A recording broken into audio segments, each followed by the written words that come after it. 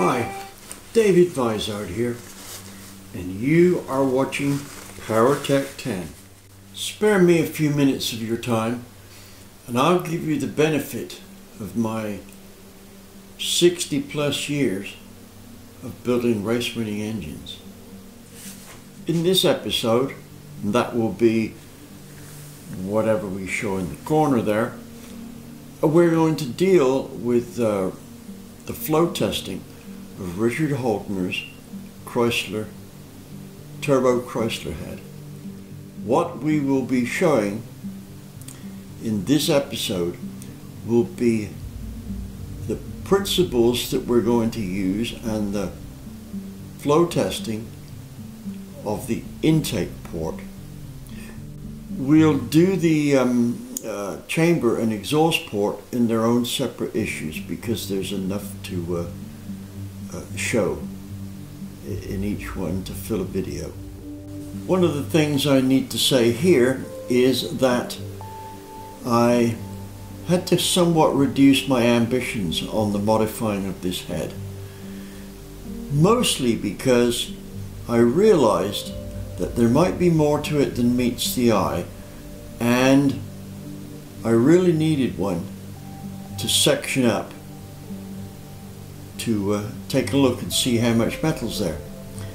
That said, I think if Richard wants to go ahead and do a super trick one, then if we can find two heads, one to work on and one to sew up, then I can accommodate that.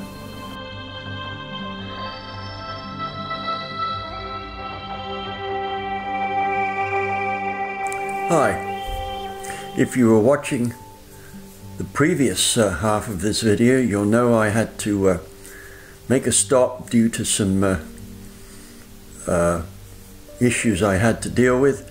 Fortunately, they're all done and under the belt, right? So here we go with the second half of this high-tech porting video on Richard Holdener's turbo heads.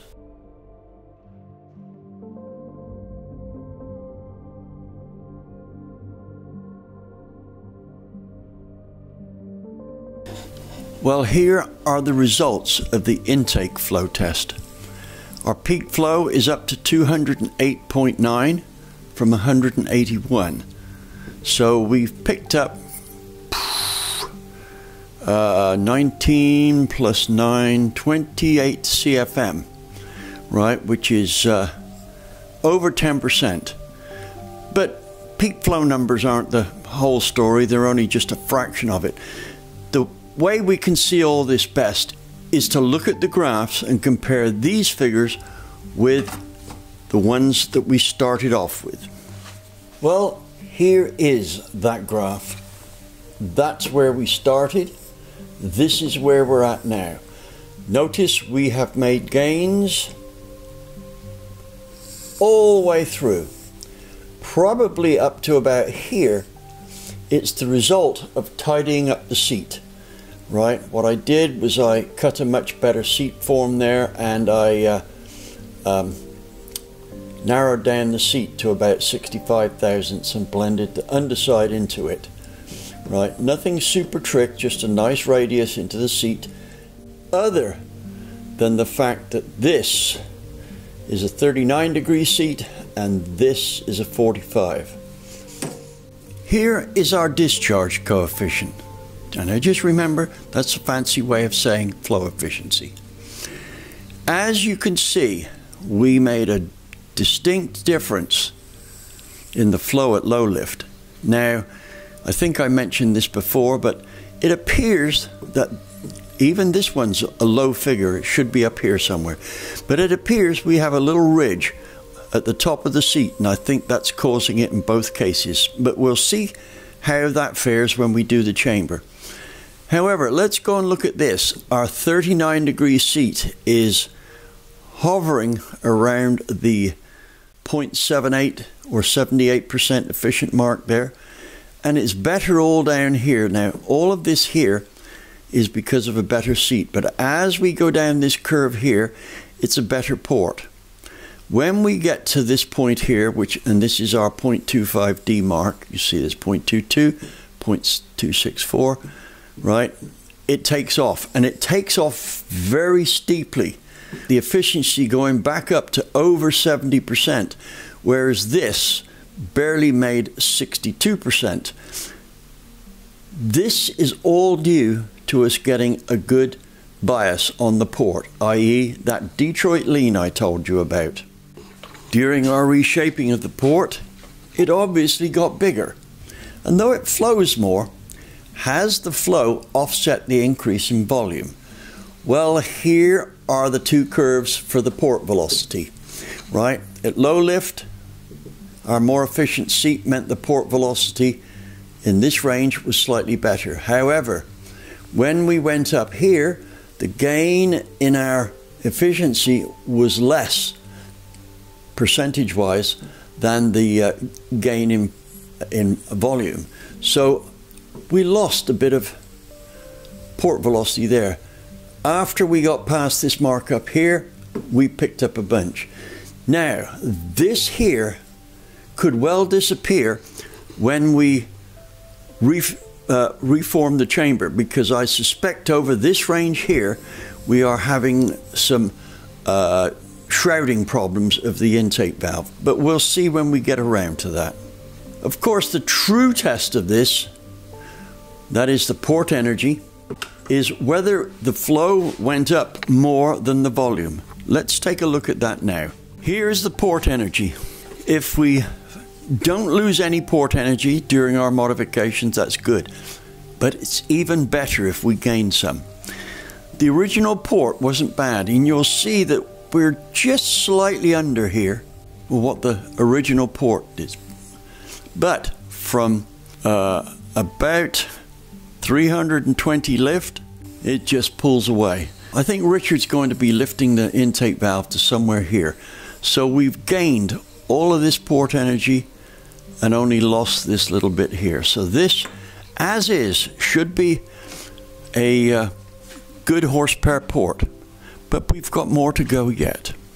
Remember earlier I said swirl was important, and the fact of the matter is that this style of cylinder head that we're dealing with tends to favor swirl at the expense of flow, or flow at the expense of swirl.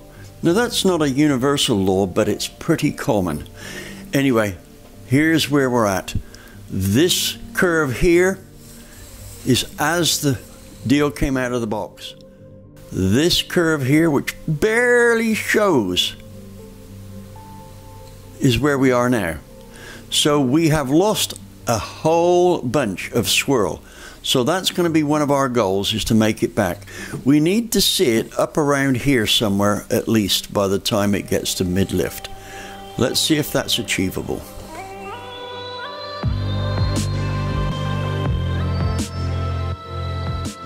So why a 39-degree seat? It presents area to the cylinder faster, and it makes the valve look bigger at low lift. But it's not just a case of just doing a 39-degree seat versus a 45. But I'm going to talk about seats in an upcoming edition here. But suffice to consider the fact at the moment is the 39-degree seat inevitably flows more, maybe for about the first 150 thousandths. If we went flatter, say to a 30-degree seat, it'd flow even more. But the downside is, with a very shallow seat, is they tend not to seal up as well. But again, we'll talk about that in a valve seat video down the road.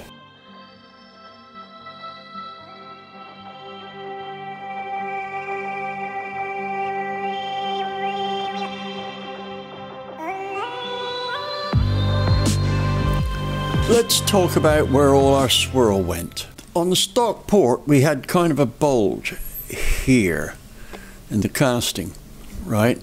And we have more space this side of the valve guide boss than we did this side. So there was a tendency for the air to flow easier round like this than it did here. And also, the short side turn wasn't working very well, so we didn't have air much air coming out here. So the predominant flow was across the port and round like this, but only at high lifts. That's when the flow around the short side turn absolutely failed to make it, right? So most of our air was coming out from about here round to about here. Now, when I ported it, and all I did was to first principles, because I don't know how thick this casting is, I just took out enough here to between the guide boss, which is going to be there, to allow an easier turn for the air. And the way the casting was shaped, right, the bowl at the back here was quite a lot bigger than the valve, as we see there. Now, I also took a lot off this wall and made the port very much straighter like this.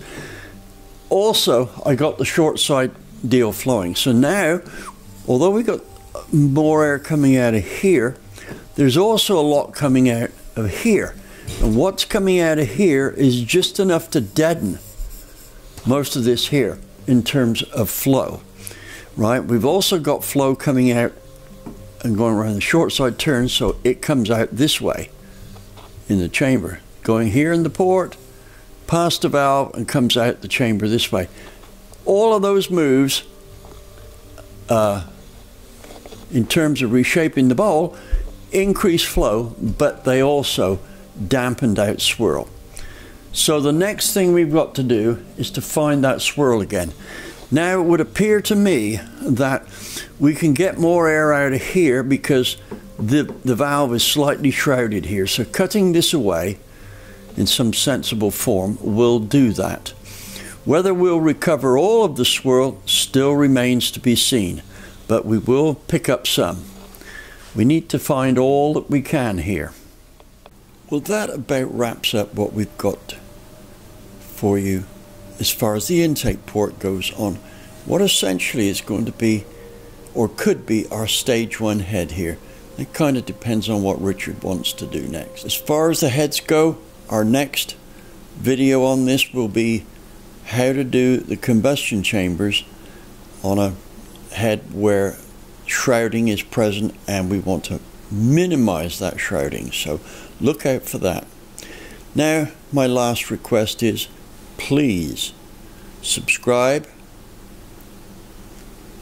like, and notify. Help me support your speed efforts by helping me get more and more subscribers and viewers here, right? I know there's a lot of people still don't know about us.